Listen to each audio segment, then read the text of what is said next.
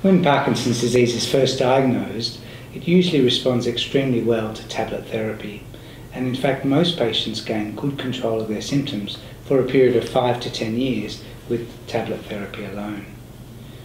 The difficulty that occurs as Parkinson's goes on, however, is that some patients will develop more inconsistent and unreliable control. As neurologists, we spend a lot of time adjusting medication to try and smooth out control again. The difficulty is, however, that for some people, no matter what you do with the medication, people get to a point that they're just simply not able to achieve consistent control with medication. And that's really where the surgical treatment for Parkinson's disease can be tremendously helpful. Generally, when we're trying to explain the benefits of surgery for Parkinson's disease, it's best to think about what patients are like at their worst and at their best.